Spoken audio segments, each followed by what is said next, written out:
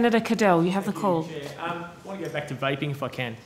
I think probably Mr Skerritt, is it still the advice to government that nicotine vaping products should not be sold in Australia except through prescription? Yes, it is, Senator. Thank you very much. I come from a different point of view. I am a non-smoker, never smoked a thing, don't do it, have advocated against big tobacco donations. I heard this research about that. I think Senator Canavan, over 90% of people vaping in Australia are not doing so through legal means or had trouble believing that. Do you, once again, you think that's a possible number? You won't speak, you haven't seen numbers, but is that possible? I think it is quite possible because it is very easy for people to break the law. And the question is, how can the system be strengthened so that our children and young people don't get access to nicotine vaping substances? Okay. Do you accept that all of two of the OECD nations have legalised and regulated tobacco vaping products for sale without prescription?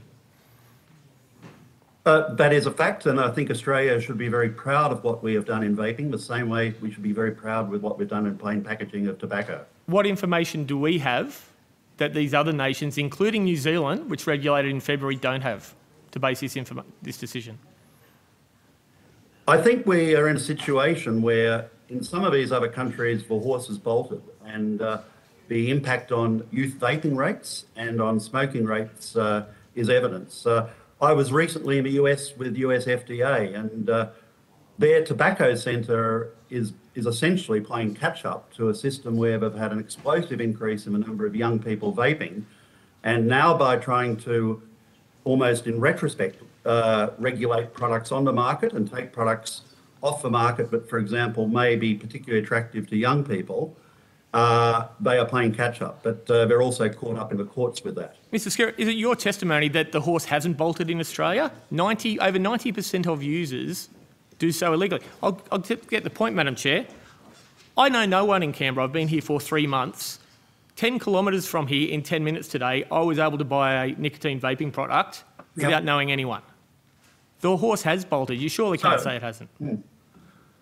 No, I think that the government is currently considering what they can do to manage this problem for our children and young people. So we could put up white flag and give up, but I don't think that is the view of the government. But I'll put another point. My son, 16 years old, president of his SRC, Lachlan, his brother, 13 years old in the SRC, they are fundraising to try and buy vape detectors for their bathrooms because it is rampant in their school. They can't stop it. It is too late to lock the gate on this. You're saying we got in early. We haven't, surely. I disagree that it's too late to lock the gate. If we give up like that on all matters to do with public health, Australia would still have the smoking rates, for example, that we had in the 1970s. If we make it financially viable to do illegal acts and create illegal activity in Australia, surely they will not care if they sell it to kids, if they sell it to people, or what they do. Is that not right? Well, there needs to be mechanisms whereby those breaking the law can be more readily detected, and it is practically harder for people to put out vaping products. So, for example, we have vaping products at the moment with rainbows and unicorns on them that surely appeal to adolescents. Do we need to have something that's a prescription medicine with rainbows and unicorns? They're the sorts of things that are being looked at. I had a choice of purple haze, berry blast, melon madness, bliss berry, melon heaven, pink lemonade today. It's surely... Well, should we have flavoured products? These are things that need to be considered and consulted on publicly. Okay, I take that. Because they do attract young people, those flavoured products. Have young adults or children died or suffered serious health effects with vaping in Australia?